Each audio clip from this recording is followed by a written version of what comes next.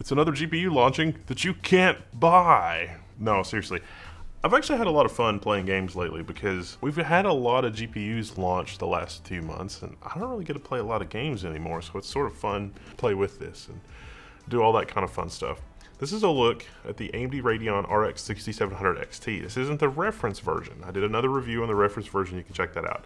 This is Sapphire's version, and they have gone over the top for the NITRO Plus edition. Let's take a look.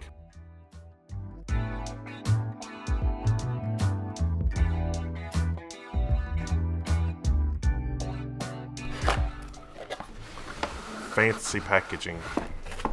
Now, personally, I think the RX 6700 is the good choice if you want to treat yourself, but also you don't want to feel guilty about the amount of money that you spent on the graphics card. Slightly guilty. This aesthetic should look pretty familiar to you. It's a substantial card, 2.5 slots. I think 2.5 slots for a 6700 XT is overkill, but there's no arguing with Sapphire's results here. This is an exceptionally quiet card. It was shockingly quiet. It was one of the places where the reference card was maybe a little bit weak. When you max the fans out, it is pretty audible. When you max the fans out on this, the Sapphire Nitro Plus, it is barely audible. So at maximum fan speed, this thing is quite a bit quieter. It's got two very large fans here and then a smaller fan in the middle. It's got the ring on the side so that you get a little bit more static pressure through the heatsink. It is a copper heat pipe design, and you do have full air pass through at the end of the card, so this is gonna force some hot air up and out your system. It is definitely a much better cooling solution than the reference version, but it comes at a cost of being half an expansion slot thicker, having an extra fan.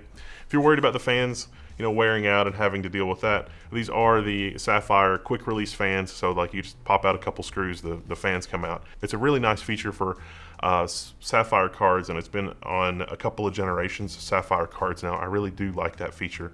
Sapphire knows how to put a good graphics card together. You've also got a digital RGB header right here and the Sapphire control software.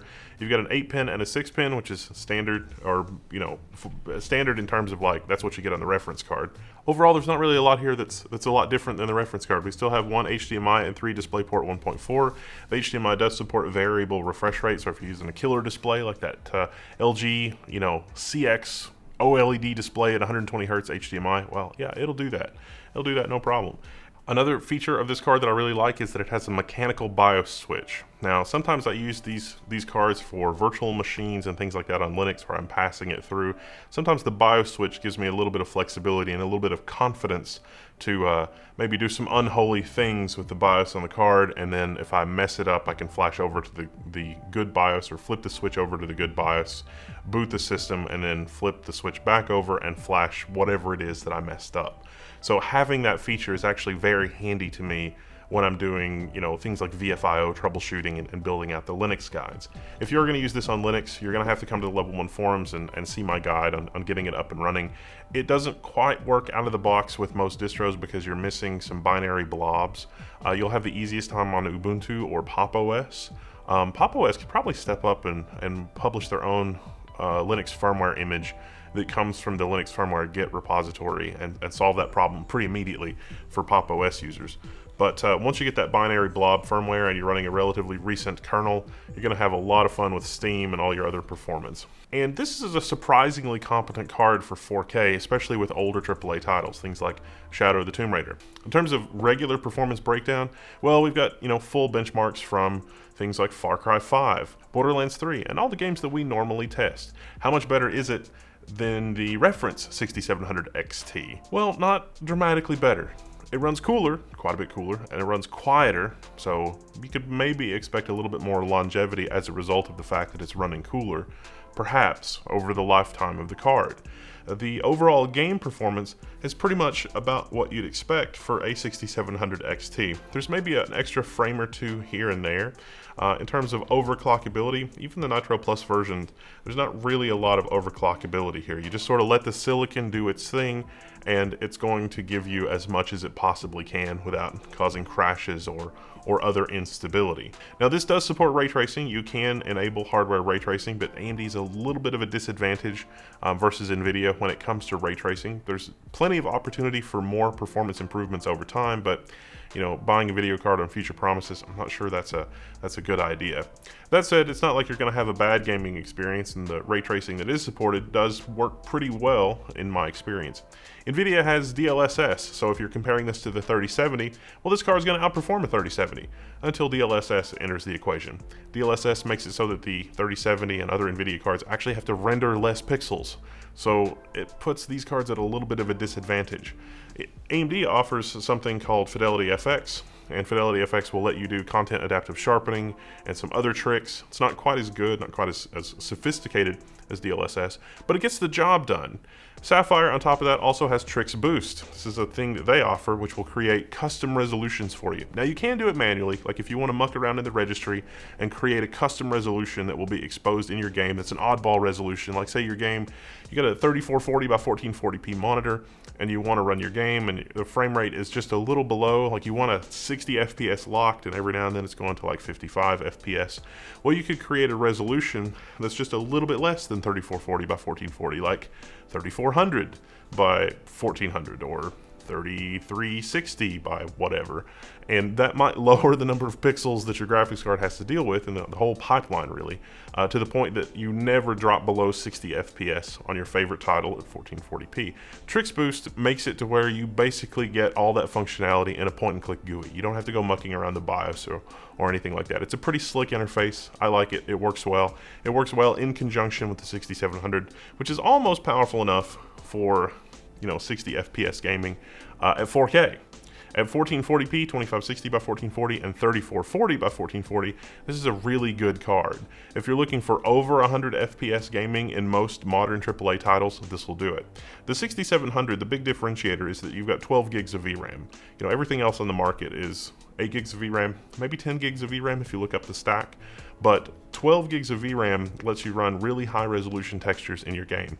It's a little bit of a give and take, though, because modern game features like texture compression sort of fudge what we mean when we say graphics memory. Like a game might be allocating 12 gigs of VRAM or 10 gigs of VRAM, but in reality it's not actually exceeding the 8 gig capacity or 6 gig capacity or whatever of the particular graphics card that you're running. So it's really hard to do an apples to apples comparison. You can look at frame rates, and you can look at where frame rates sort of drop because, oh, we ran out of texture memory, we got to move some of the old textures out of VRAM, we got to go get some textures from system memory or from disk or something like that.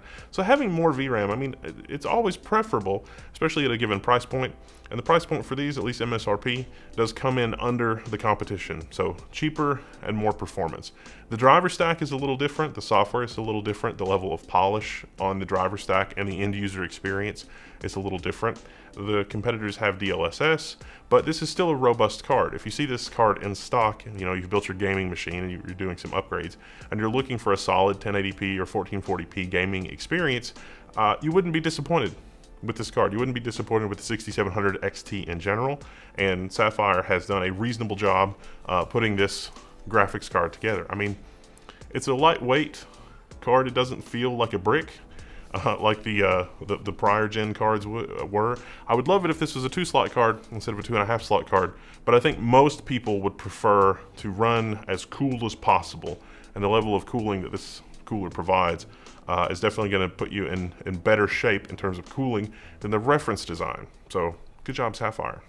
Well, there you have it. That's been a quick look at the Sapphire Nitro Plus. I really want to revisit this card as soon as ray tracing is fully enabled in Dirt 5. Well, at least for AMD cards, that is. That's coming sooner rather than later, just a couple of weeks away is what I've sort of been told on the down low. I don't, you know, that's not official or anything like that. Don't take that to the bank, but I really think that the Dirt 5 might be one of the showcase titles to show exactly what AMD cards are capable of in terms of ray tracing. Their hardware is a little different. I mean, to be sure, you know, NVIDIA hardware is a little different too. Hardware Unboxed did a great video series where it's like, hey, the driver overhead on NVIDIA is a little bit worse than AMD. What's up with that? And it's like, well, it turns out that AMD cards have hardware scheduling to assist with the DirectX 12 strategy for dealing with graphics. So DirectX 12 tries to split the graphics pipeline to be handled better by multi-core machines. DirectX 11 is a little bit more single thread.